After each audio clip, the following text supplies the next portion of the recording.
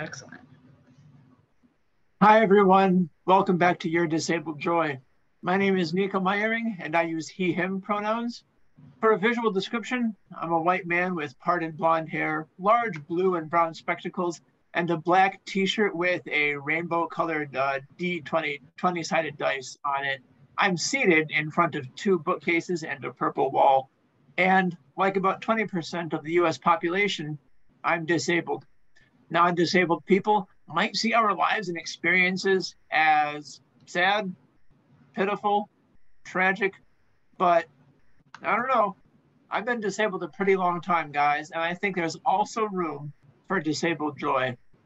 Our disability community has as many members, though, as it has opinions, which is why I've asked my friend Avi here with me today to talk about disabled joy. Avi, thank you for joining us. How are you doing? I'm doing really well. How are you doing? Hey, I can't complain. Or I could, but what good would it do? Absolutely.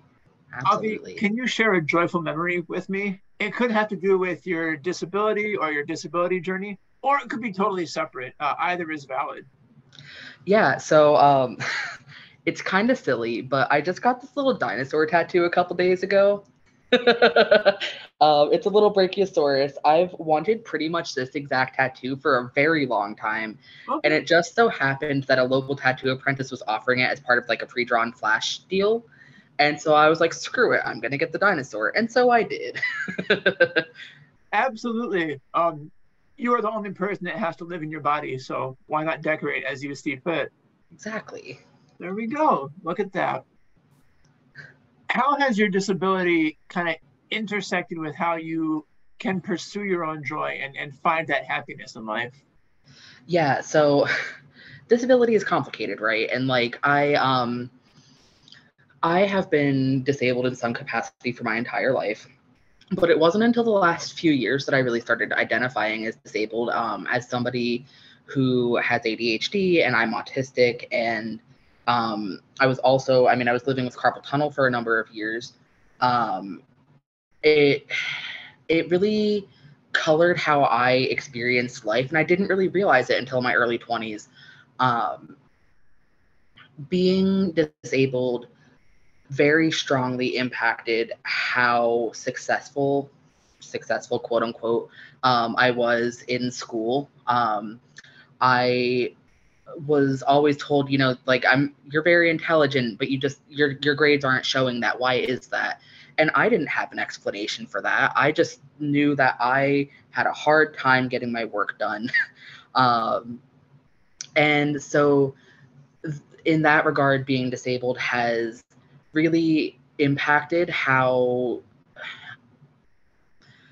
able I was to achieve my goals. I really I spent 5 years in working towards an undergraduate degree, and I never finished college, which has had a really huge impact on my mental health. More recently, um, I got COVID in January, and it was my first and only time having COVID, and I unfortunately was one of the people who developed long COVID. And that has thrown my life on a tailspin. It's just been a really tough 5 months now. I tested positive January 27th, so it was 5 months yesterday that I tested positive. And it, you know, in some ways, it's given me a new perspective on life in general, but disability especially, obviously. And that maybe that's just me trying to find the silver lining, but in that regard, I appreciate it, as much as you can appreciate something like that. But it's really screwed me up. It's been really hard, just A, tolerating my symptoms, but B, navigating the world as somebody who is newly disabled in a way that I wasn't before. And just navigating, things like short-term disability and things like suddenly having what feels like thousands of doctor's appointments a week, and all of those sorts of things. And it's been hard. It's been hard. But I've been just doing my best to still find joy in as many things as I possibly can, which is part of why I did get my goofy little dinosaur tattoo, because you only live once and tomorrow is not guaranteed. So find joy today. Get your little dinosaur tattoo. I love what you closed with there. Find joy today. Thank you so much for that. Of course. Yeah. So as you mentioned, you've been disabled since birth, and now you also have to navigate this new relationship with your body. And as humans, our relationship with our body is really foundational. It's really bedrock to our identity and how we interact with the world. So I'm interested to hear your perspective on this next question, which is, what one thing would you want the rest of the world, the general public, to know about disabled life and about disabled quality of life? That's a really great question. Yeah. That I'm gonna step on a little soapbox here for a second. Please. So as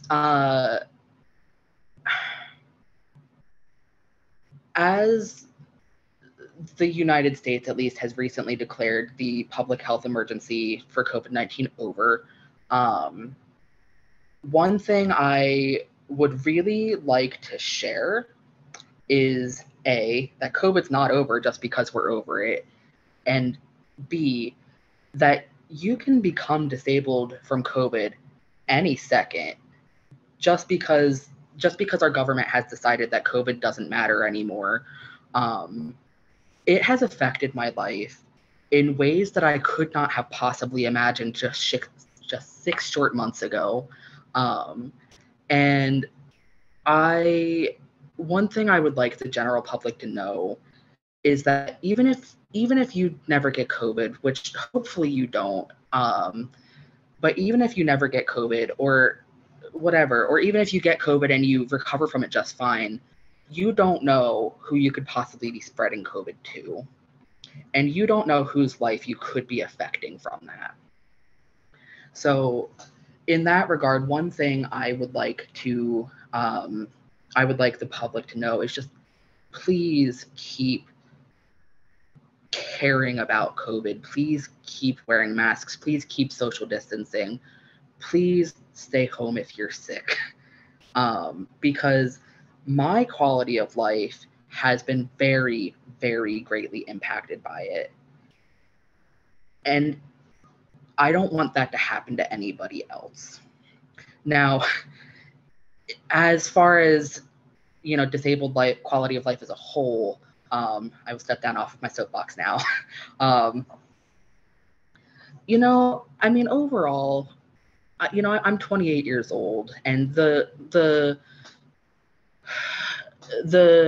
COVID part of my life is, very recent. But I've been disabled, like I said, for a very long time. My life is pretty decent. My life overall, as a neurodivergent person, I find joy in a lot of things. I, have a lot of really varied interests. I have a lot of things that bring me joy, and being disabled does not have to be and is not necessarily a miserable existence, and being disabled,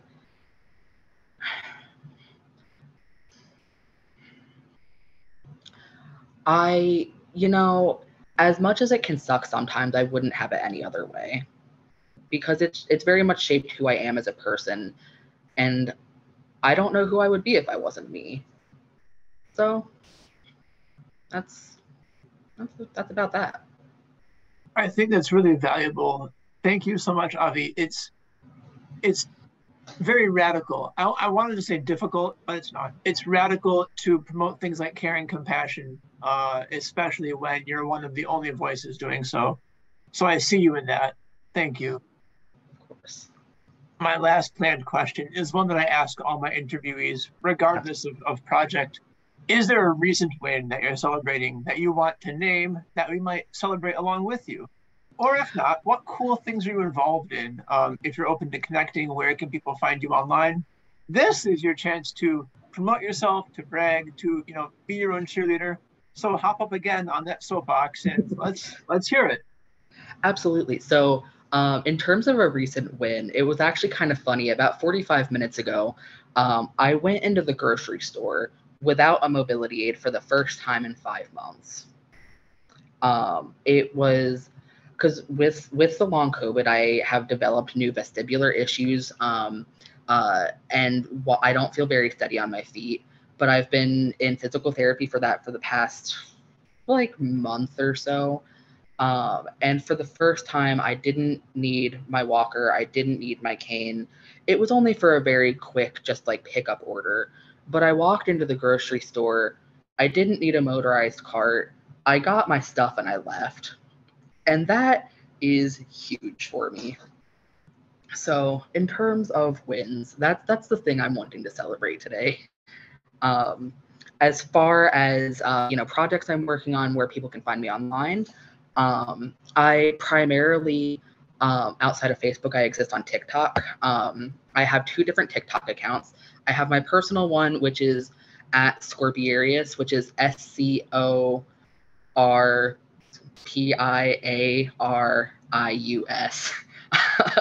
I was like trying to picture that in my head, and I was like struggling to spell, but I'm good. And that's my personal account where I share a lot of things about my struggles as somebody with long COVID, or just like navigating the world as a trans person as well.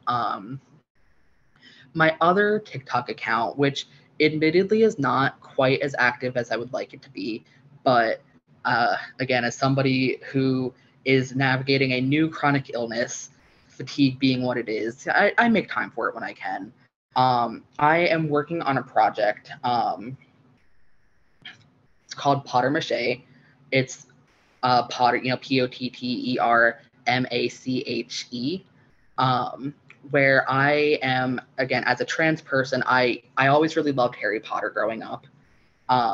And when J.K. Rowling outed herself as a TERF, I was frightfully devastated, and I had this box set of Harry Potter books that I just didn't know what to do with. I didn't feel right throwing them out or otherwise like donating them, but I didn't really know what to do with them. And so what I decided to do is I am taking all of my Harry Potter books, I am like ripping them up, and I am making the pages into paper mache sculptures.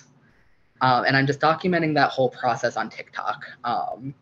So that is where I can be found on the internet. That's a project I am working on. Yeah. Avi, thank you so much. I love how you advocate for yourself, even when it's hard. I love how you're getting those wins bit by bit, and I can't wait to see what you do next. Thank you so much. Absolutely.